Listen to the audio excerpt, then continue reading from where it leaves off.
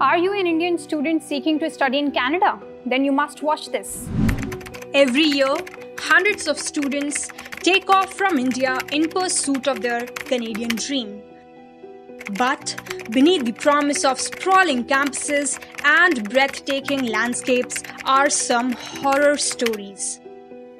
A housing crisis, a health crisis, and poor infrastructure. A recent documentary seeks to expose the disparities between the realities and the picture painted by the Canadian universities. As the students were hesitant to voice their concerns, I spoke to Yashvarya Mehta, the CEO of Insight, the company which created this documentary. And here's what he has to say.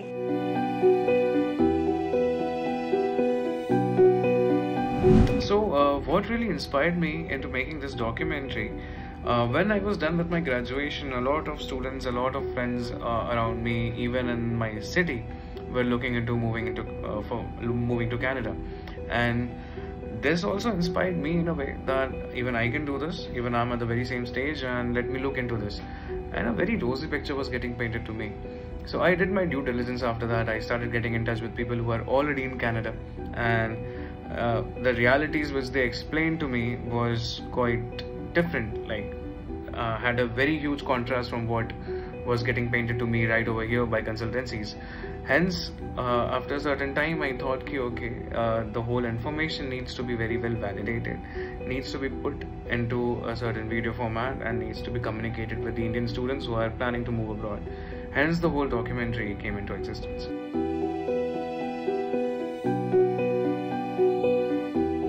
The impact I wanted to have from this documentary was largely about helping students to make an informed decision next time they are looking forward to move to Canada.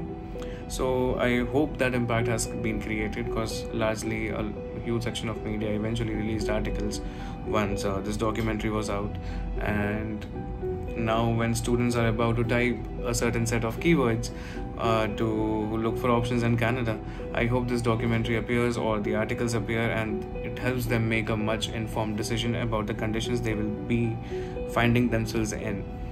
Apart from this, what I expect from the institutions in Canada is that stop treating Indian students like cash cows and give them the services and basic aspects which were promised to them, at least while they were taking the admission, and have your infrastructure ready for the influx you are looking forward to have, so that you eventually don't have to run lectures in a Cineplex theatre.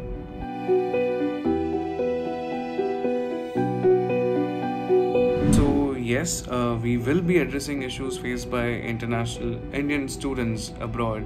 Eventually in the other countries too, we will take forward this borrowed dreams, and there would be other chapters, because every coin has two sides, and only one side gets marketed to us as Indians while we are making these options, or while we are making these choices. Hence, yes, we will keep our efforts on.